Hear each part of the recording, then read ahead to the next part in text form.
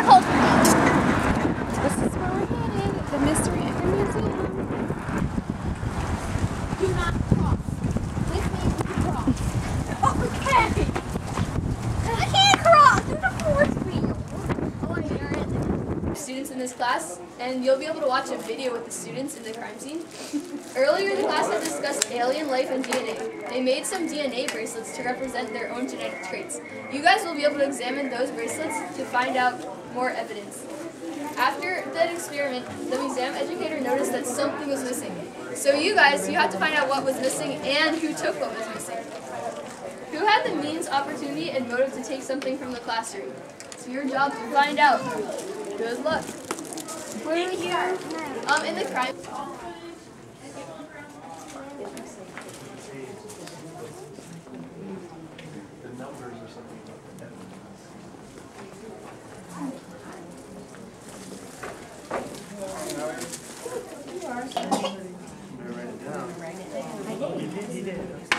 There you go.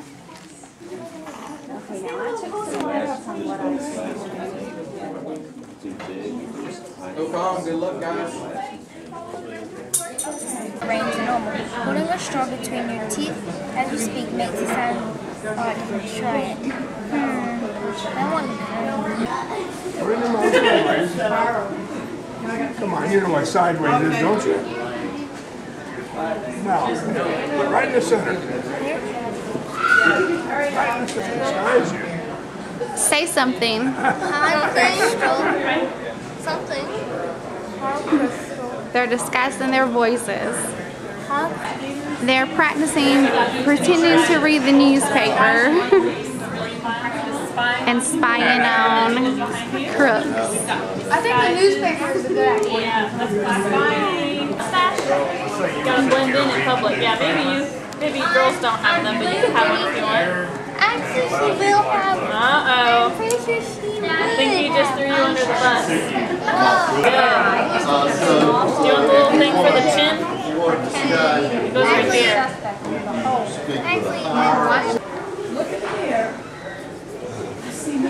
Blonde. Yeah, you got it. I got blonde. Yep. Did it, Jack? Good job, Jay. That's right. Espe's spy name is Purple Polar Bear. What's your favorite animal? What's your spy name? Yellow crow. Yellow bird. Yellow crow. Yellow bird. Yeah. Wait, can I from you? Let me see your. Of course, Ramy changed his. Yellow monkey is his spy name. Yellow monkey. Espe's Purple Polar Bear. Put a tree in the middle of the station. Oh my god, the tree. That's a car. The bank. I don't know what the people.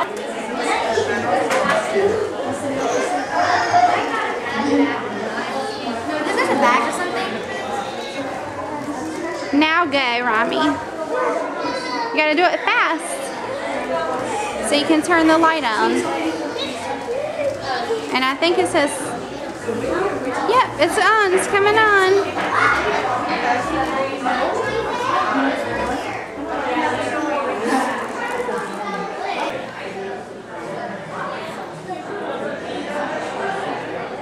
This is a Navy, that's a Navy uniform. Yes.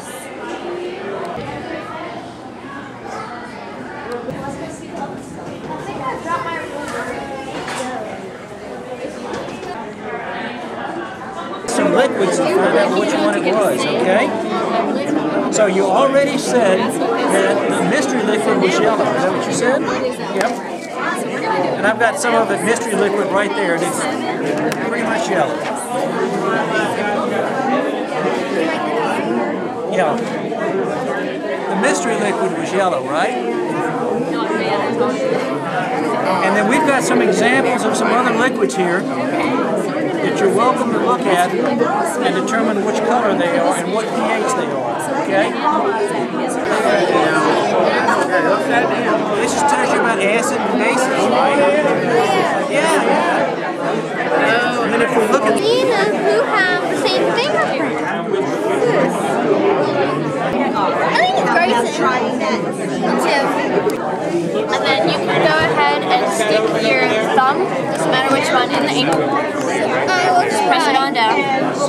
and then press it right onto the balloon.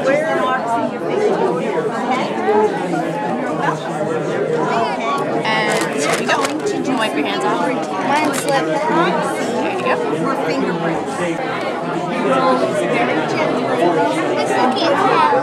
Still can't tell?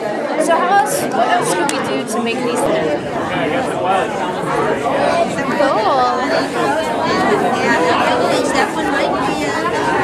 Go ahead and leave the air in your balloon and put your thumb back on the ink. There you go.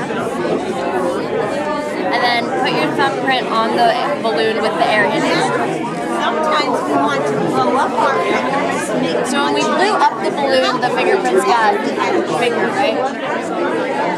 So what do you think's gonna happen when we let the air out? Get smaller. The other one. See how small it is? Yeah, now how about chocolate? There you go. Prints from all our suspects. And so we're going to try and match up one of the suspects with one of the fingerprints. And so there's the three basic types. So say that's a loop and that one's a loop, then you'd have a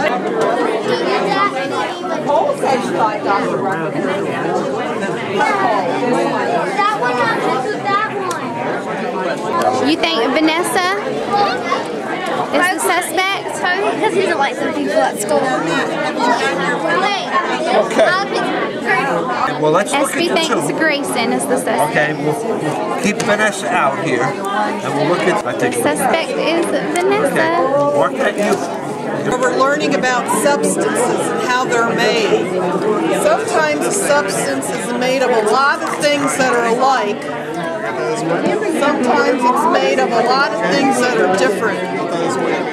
Today you're going to be looking at a liquid and trying to figure out is it one of a lot of things in the same or a lot of things that are different. So this note was found at the crime scene, and the police were able to find the writing implements used by everybody in the room. Can you see how they're labeled? So you're going to test each of these and analyze the results of your tests to see if it matches the note. And then you might figure out who wrote the note and see if they've already tested the original note. So do you want to do it separate or together? Together. Okay, so why don't we move this down a little. You're going to need 4 of these test strips. And there's 2 there. Can you separate them? Okay. Yeah. I'll do one and one. Yeah, that's a good idea. So, notice. Okay, that's not a line. Do it at the other end. Just the line, straight down. That's it. Now, hold the paper.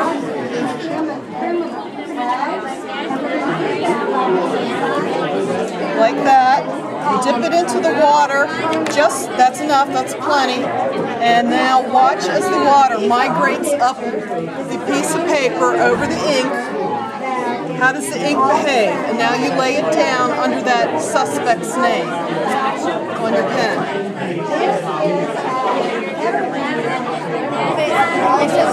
Suspect's name. 3 people use that pen. Good. It is skinny. Yeah, it's skinny. We're matching the ink. So who wrote this? Vanessa. Right. And they think Vanessa.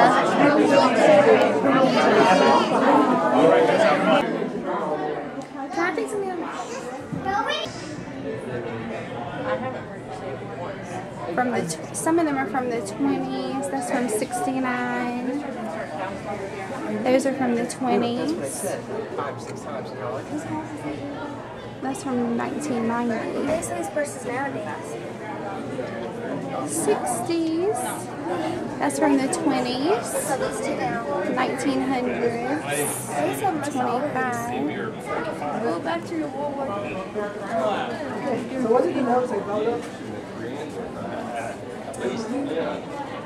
That's from 1865. 1940, 1950, 1960, 1960. This one's from the 40s too.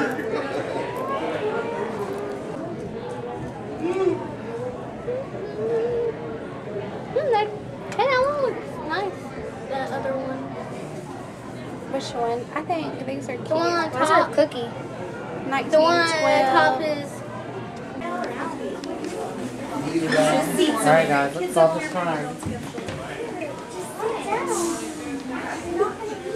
Well, good afternoon everyone. My name is Ben David. I'm the district attorney, which means I'm going to prosecute a crime that I've heard has been alleged to have occurred here in Wilmington. Have you guys been investigating a crime here today on behalf of law enforcement? And what crime was committed today? Theft. That's exactly right. What lawyers call larceny. That's a very serious thing. Probably heard of it before. It happens, and when it does, we try and send a thief to jail. You guys ready to convict a thief and let innocent people go? Yep. Gonna need your help. I have some officers with the New Hanover Sheriff's Office with me today, and as you can see, we have a number of suspects. And what we were trying to do is play a process of elimination to say who couldn't have done this crime. Now, to convict people and to exonerate them, we have to have evidence. There's two types. There's physical evidence. Have you been collecting some fingerprint evidence and DNA evidence, things like that today? That's physical evidence. And then we have something called eyewitness testimony, or video, where you can actually see something that's occurred, and people can come in and even talk about it on a witness stand where they swear to tell the truth. She's watched some videos today as well, and look around this museum today for witnesses. Done that? Now, these are the suspects. And what we're going to do today is walk you through what I do in my job. I love moms. Don't you love moms? Well, not only am I married to a great mom, but in my job, I look for moms. Motive, opportunity, and means. M-O-M. Now, I want to walk you through and look at these suspects and ask you if we can eliminate some of our suspects today. Human and non-human. First of all, this teacher that we have right here from Cape Fear Museum, does anyone think he committed this crime? You're shaking your head no. Why not? There's no evidence that he did it, right? Let's talk about motive for a second. What would cause someone to commit a crime? Does this teacher have a good motive to commit this crime? No. No, he doesn't. Someone tell me why. Yes, sir. The microscope was already fixed. The microscope was already... You don't have to steal something that you already own. That's right. Can we let him go? Can we let an innocent person go? Yeah. Everybody ready to do that beyond a reasonable doubt? Yeah. Three. That this woman, to the exclusion of all others, is guilty of the crime of larceny. Place her under arrest and take her to jail. Watch this.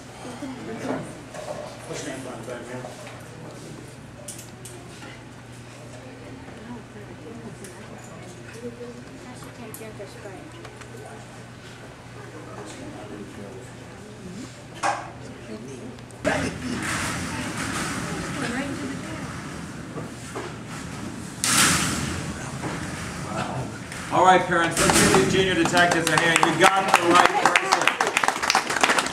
Were you right, Let me Vanessa? just say to you that you did great. I really was watching you. Okay, these two solved the crime. They thought it was Vanessa, and she got arrested, right? Yes. So meet two little junior detectives. Do either one of y'all want to be a detective when you grow up?